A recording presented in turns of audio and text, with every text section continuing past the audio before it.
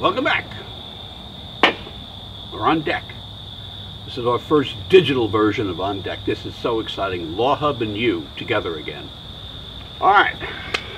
So we're working on, this is Prep Test 87, Section 2. So now we're in the LawHub sections. And we're going to begin here with question number 6 in logical reasoning. The issue presented is which of the following, if true, most helps justify the application of the principle. Alrighty, so we're going to read about a principle, we're going to read about an application of the principle, and then we're going to attempt to justify the application. And what do we have here? The principle: if someone makes an error, it is unethical for a coworker to use that error to his or her own advantage. Couldn't be any clearer than that. Perhaps not. Okay, so I have the principle. If someone makes an error, it's unethical for a coworker to use that error to his or her own advantage. And here's the application. Because Mark, which is an example, because Mark used his coworker Rashimi's client email addresses to advance his own career, his action was unethical. So the application of this is that Mark has behaved in an unethical manner, and according to our principle, it's unethical for a coworker to use an error to his or her advantage. So it has to be the case that Rashimi made an error here, and that Mark used that error to his own advantage. Okay, let's see what we have here. So, choice A. Mark had the email addresses of Rashimi's clients only because he had copied them from Rashimi's directory while she was at lunch.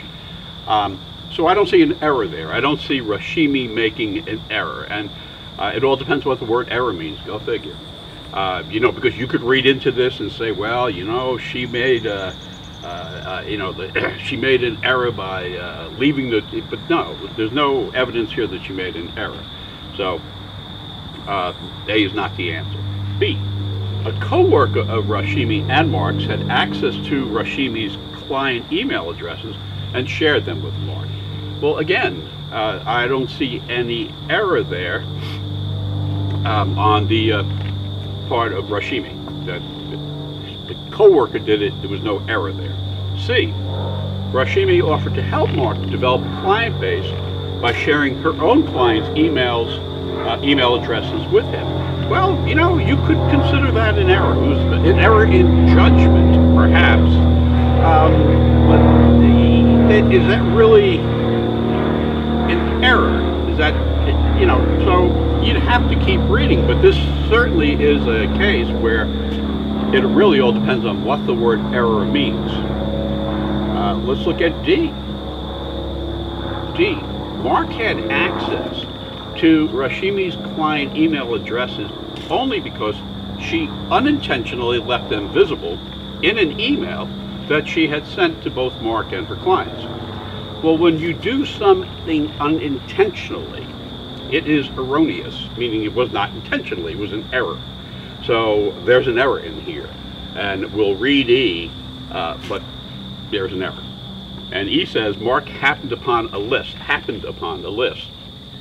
of the email addresses of Rashimi's client while conducting market research. That does not sound like an error on Rashimi's behalf. Laws, if I haven't mentioned the word textually, let me mention the word textually. Laws about interpretation of language and words. And this really has everything to do with what constitutes an error. You would need to read all 5 choices here, and the answer choice is certainly going to be D, because that omission here is the most analogous thing we have to an error. So 6 is D for Drusus. 7. 7 is a flaw. Sabine's argument is most vulnerable to criticism on the grounds that. Okay, well, I have Kevin and then I have Sabine, and Sabine engages in a flaw. Let me see if I can pick up what that is. Kevin, my barbershop sells a herbal supplement that, according to my barber, helps prevent baldness. Should have only have known.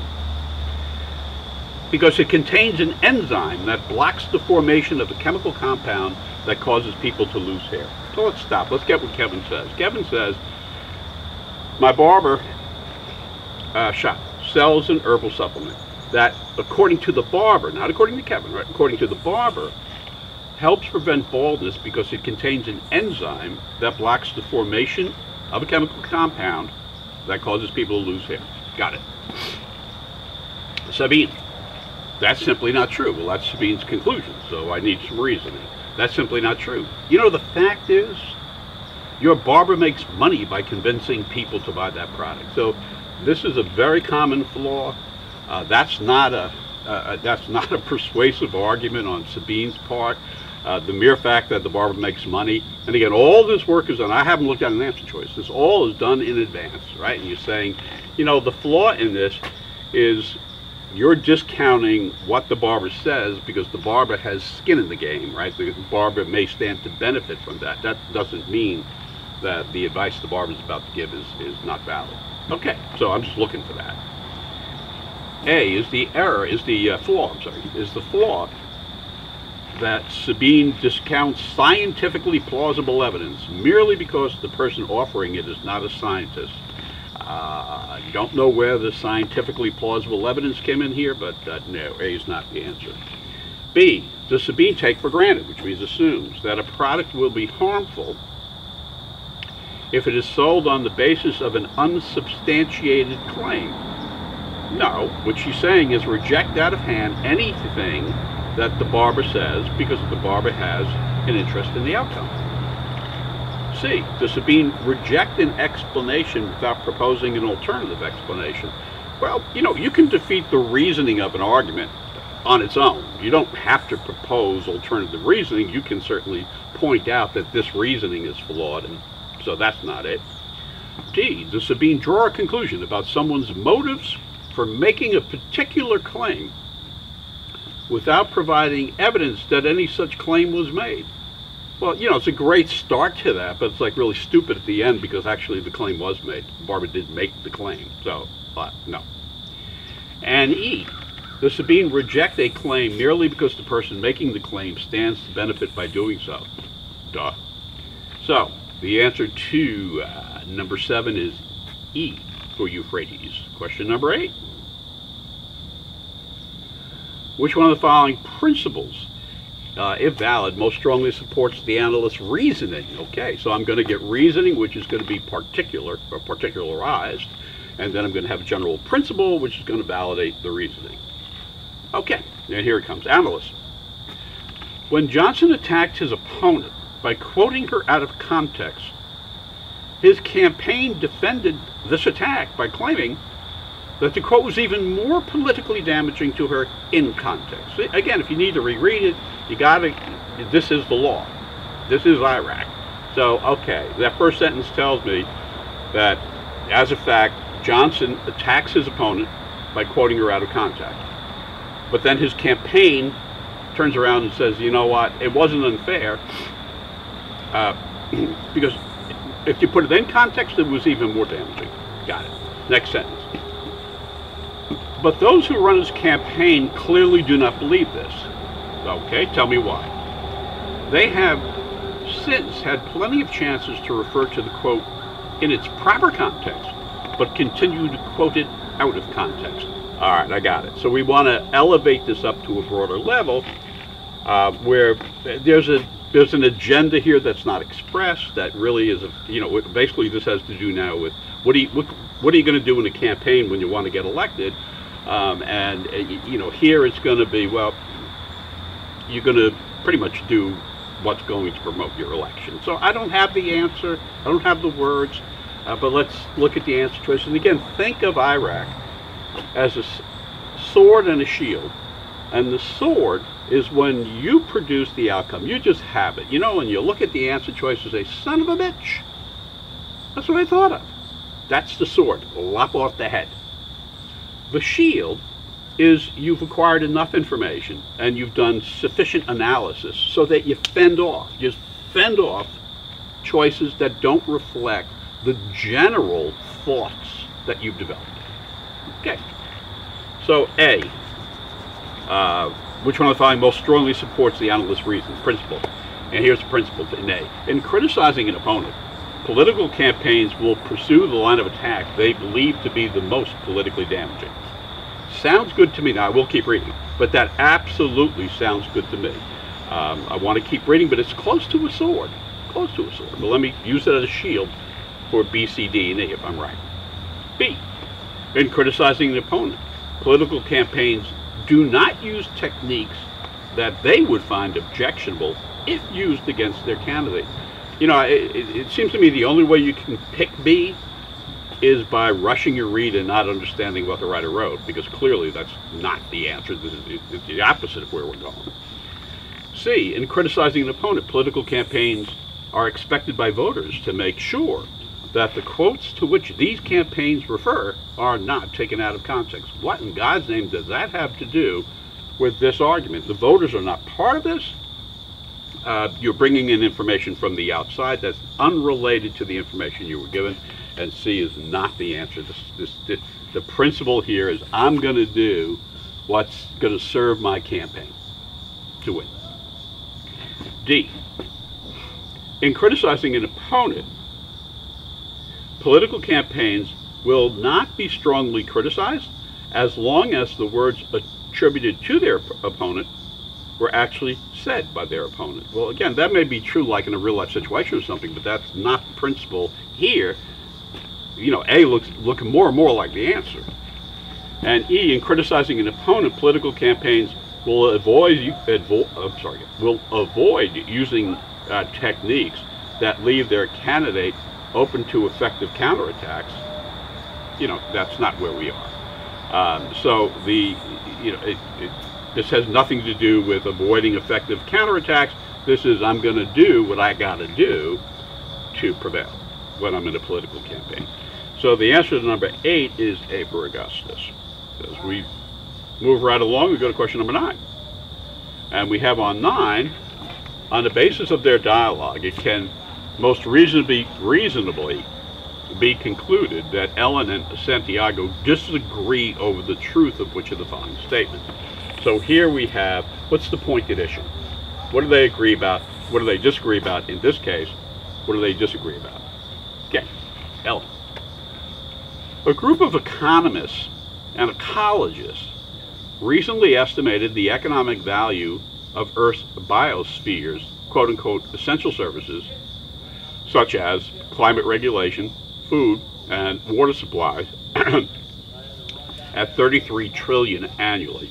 So we have economists and ecologists who place a monetary value on our biosphere, 33 trillion. Got it.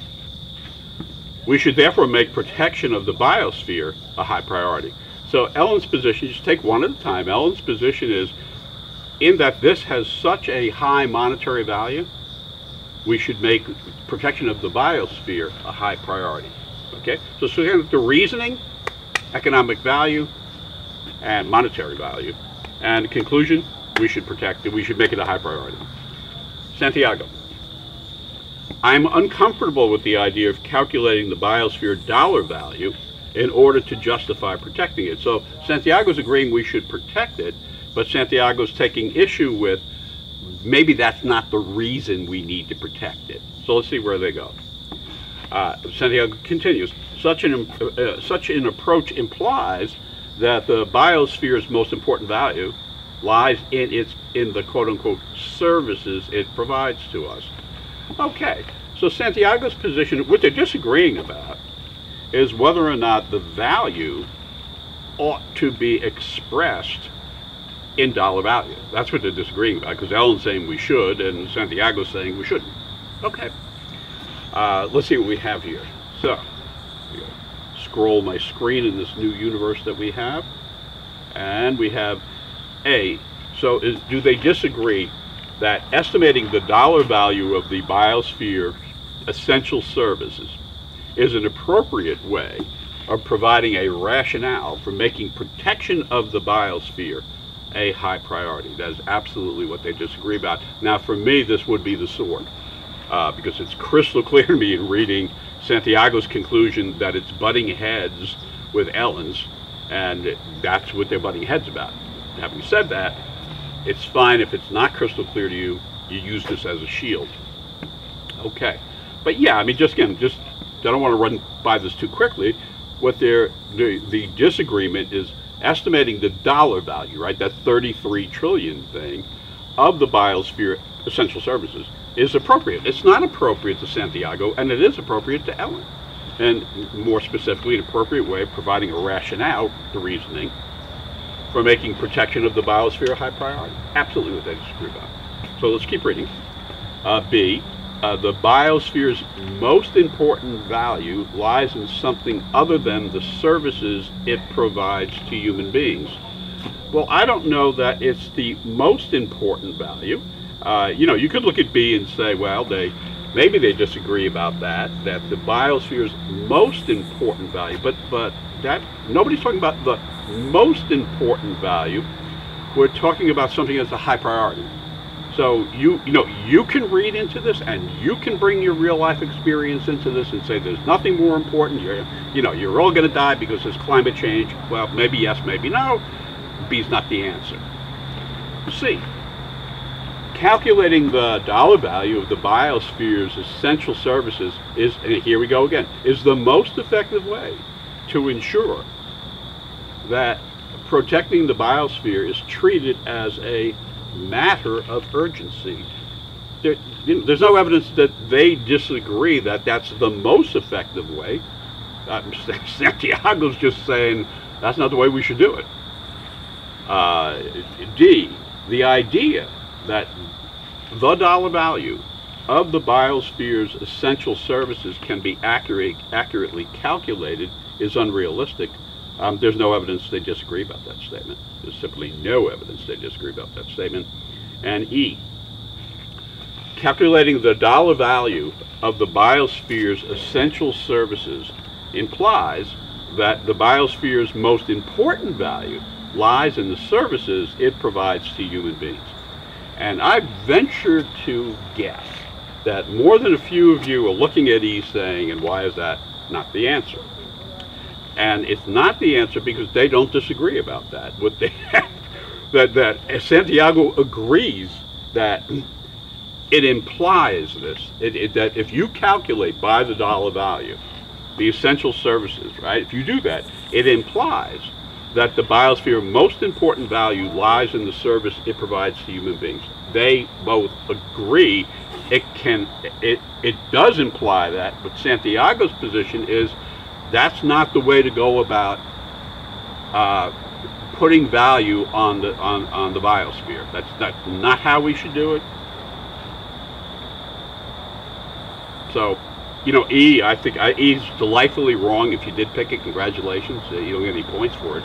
But you really want to sit down, look at the wording on A, look at the wording on E, and you go back here. I'll just go back to A in a moment. Is A.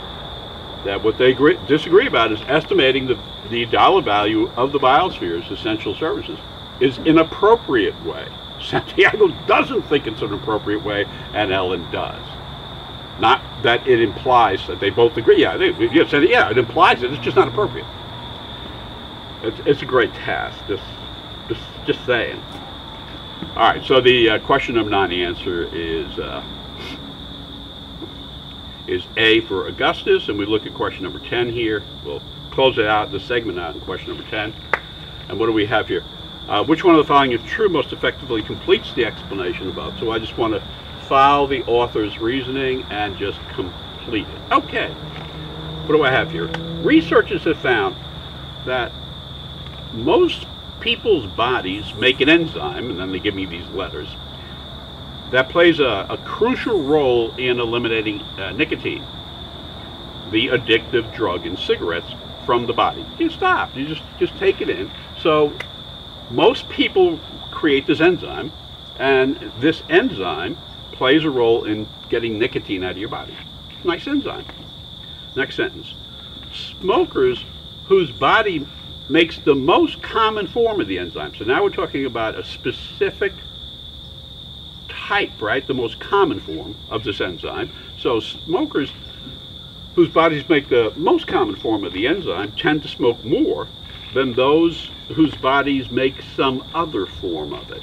So if you don't smoke so much, you probably, or you may have, and probably may be strong, but it's not unlikely that if you don't smoke a lot, you have lower percent of this type of enzyme, and if you do smoke a lot, you have a higher percent of this enzyme. And it's kind of odd, you know, because the enzyme plays a role in eliminating nicotine. And here we go. Why? Why is that the case? Well, the faster nicotine is eliminated from one's body, the sooner one will crave another cigarette. And, well, and yeah, like hello. And so if I smoke a lot, then I have a higher percent of that particular, I want to get the smokers who have the most common form. So what they're saying there is, and so the smokers with the most common form of this enzyme, right, are getting rid of the nicotine and smoke, and that's why they smoke more, because they have this enzyme, it gets the nicotine out, they want the nicotine, they smoke more. So I'm ready. Again, I don't know what words they're going to use. That is the work. This is what you decidedly want to practice. This is legal reasoning. This is giving advice to a client. Okay, let me see what A says. So, and the most common form of whatever, the enzyme, right, is the one that most rapidly eliminates nicotine from the body. And it's, for me, it's the sword. That's it. That's exactly right. I don't need to read any further. I will for the purposes of this. But that's how you would complete this argument, because you're trying to explain why do heavy smokers have the, you know, the most, why are they getting rid of the nicotine more efficiently? Well, they're getting rid of it more efficiently because they have the most common form of the enzyme, which does precisely that. So again, A says the most common form of the enzyme is the one that rapidly eliminates nicotine from the body, and that would answer this. B, most people whose bodies make the rarest form do not smoke at all. That's sheer speculation. That's, I mean, you're really not thinking like a lawyer. I mean, if you're picking B, right, you really got to sit down and say, let me stop now, because that's not this argument. This argument has almost nothing to do with the rarest form of the enzyme. C, if one's body does not make the enzyme, nicotine will still be eliminated, though very slowly. I don't have a clue. So the only way you can pick that is by bringing in stuff from the outside world. D, the greater the quantity of the enzyme that one's body makes, the faster the nicotine will be eliminated. So again, D, I like D as a wrong answer, but do you see that A referred to the most common form of it? And D did not refer to the most common form of it, and the reasoning did refer to the most common. That is reading textually. This test has almost nothing to do with academics. It's changing the way you read. E, helping to eliminate nicotine is not the only function that the enzyme serves. Who gives a flying flip? So the answer to number 10 is A for Augustus. That was very exciting.